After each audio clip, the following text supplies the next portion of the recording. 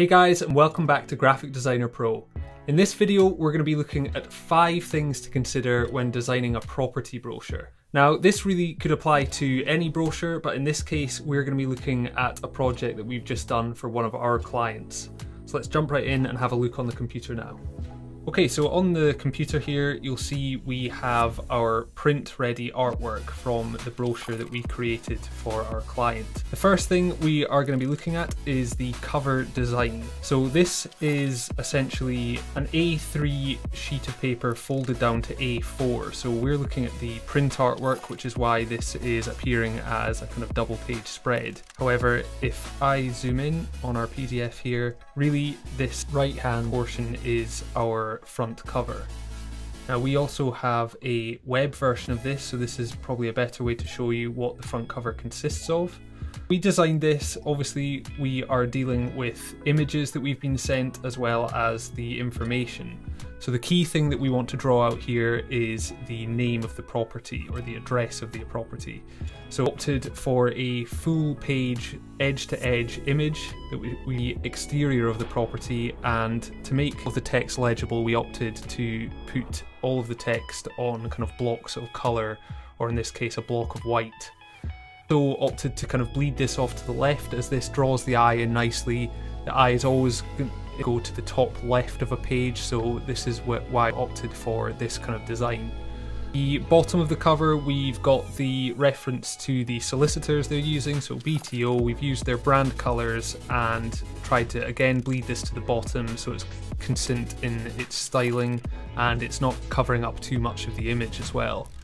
With this image, we wanted to keep things like the door and the property clearly visible. So we've tried to kind of keep information clear and legible without covering too much of the image up. Here you can see the inner page spread we have here. So essentially this is an A3 sheet that folded down to A4 size. We're looking at essentially the opened A3 sheet. And it's very important to consider when we're designing like this. We want each page to work well individually as well as we'll be looking at it in a sort of opened form. So this is a double page spread. We have our inner left page on the left hand side and then our inner right page. This was to create a nice kind of symmetrical design that would work well single pages as well as a double page spread. So you can see we have the double page spread here set up for print. If I go back over to our web ready PDF, and you can see this is set up as individual pages. These two pages still work well even without being side by side, so it's really important to consider.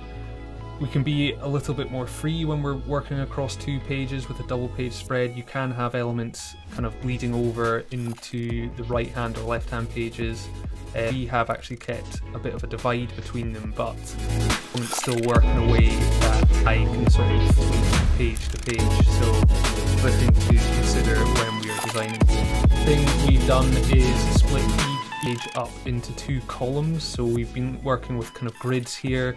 Another very important thing when we are doing any kind of print design, you all want to work to some kind of grid or guide to keep things consistent. So we'll just jump over into our InDesign file for this.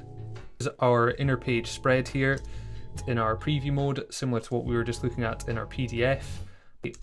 Guides and things on, you can see we have some magenta lines running down the middle of the page. So this shows that we have our 2-column grid here, and we've kind of aligned all of our elements up using this grid where possible. It's important that we've done this on both of these pages because the user will be looking at both of them at the same time. We want the kind of flow and symmetry of the pages to work with each other. It wouldn't have worked nearly as well if we had a 2-page layout on the left inner page and then switched to a 3-column on the right hand side. I say that it wouldn't work at all, but this is just for a bit more symmetry in this situation. To note is the kind of page hierarchy we have here and kind of events we want to draw our users' attention to first. So we were obviously supplied the content for this brochure, and one of the key elements is this opening paragraph of text. So to really stand out, we've opted to put it on the kind of brand red colour we have here, And we have it bleeding in from the left hand side. The eye is again drawn to the left hand side first. It's sitting kind of lapping the key hero image as well. The idea is that we draw the user's attention into this paragraph of text first, and then we have these two big hero images. Now we have some other design options. Every time we do a design we create multiple options, and we did have some more with smaller images, but again this is one where you don't have a lot of time to kind of grab your user. Something like a property or a house is a very visual thing, so we opted to choose the two strongest images in terms of composition and just what was in the image. So we're not picking something like a bathroom for this kind of thing because it's not quite as appealing. I'll show you one of our other designs here. It's not necessarily that there's anything wrong with the design of this, but it's that the elements aren't working in a way that it's going to be appealing to the user. So we really need to think about the bits of what we're designing. Here are all just a little bit too small. We do this kind of thin image, but it's not really giving much away to the user. So this sort of fell short. I think when we presented this to the client, they weren't as keen on this. And we can absolutely understand why. Back to our other one, again we do have some smaller images down at the bottom left hand side of the page, but these still work. You know, we still show a good cross section of images in general, but it's good to have a bit of a hierarchy and kind of make certain elements bigger than others, depending on what we want to draw attention to and when. Pick of images, we were sent these images, they were taken by an external source, and we were noticed that they were just quite dull and quite dark looking, so we upon ourselves just to kind of retouch these and brighten them up a bit. Into Photoshop, I've got an example here whereby turn off our layer we've applied to kind of edit. This is kind of what we were originally supplied, and it's just a little bit dark and dingy. And because these are being used to really sell the property and sell the space, it's important that they look right in the first place. When the user's looking at them, something like a room looking too dark can be quite off-putting. So this is where we've just applied a little bit of correction. I did that with a lot of these, and as well as sort of converting them for print use as well. Speaking of setting this up for print, our final point is exporting. So when we are creating a document for print, in this we were working with a 3mm bleed, and I did mention, you know, we have a lot of elements that are bleeding off the edge of the page, so this is an important aspect of print. We have our line around the edge of our artwork that is our bleed line, and you can see here we've made sure we've gone through, and any element or colour graphic that's going to the edge, we are extending that into the bleed area.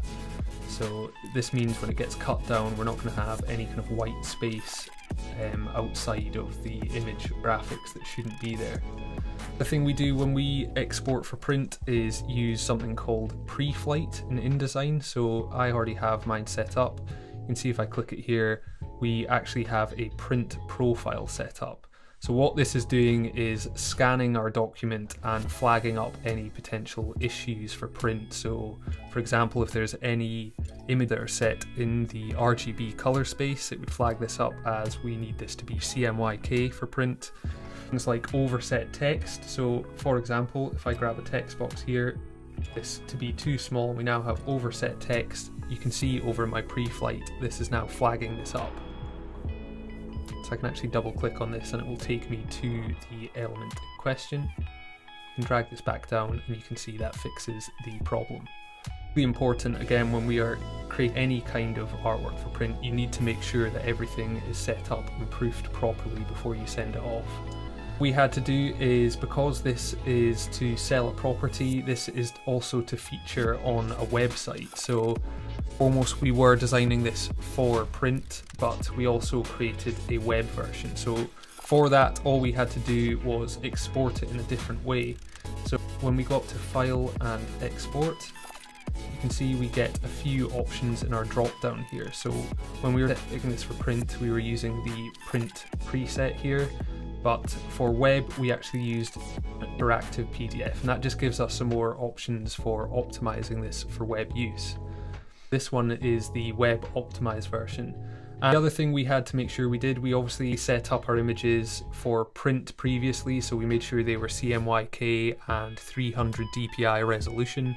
However, web, it is a slightly different way of doing things, so we need to make sure the images are actually RGB and should really be no larger than 72 DPI resolution. So changes there, it just meant we had to take those images and create copies of them, and we edited them to be ready for web. From there we were able to export that easily, so it's not a huge amount of work to be able to convert this for web use as well, and now they have matching documents, one set up for print and one for web use. So hopefully you found those 5 tips helpful. If you have any of your own tips or things that you adhere to when you're creating a design like this, do let us know in the comments down below, as we'd love to hear what you think. Remember to like the video, hit subscribe for more weekly content, and check out the link in our description for lots of other graphic design tips and content. See you next time.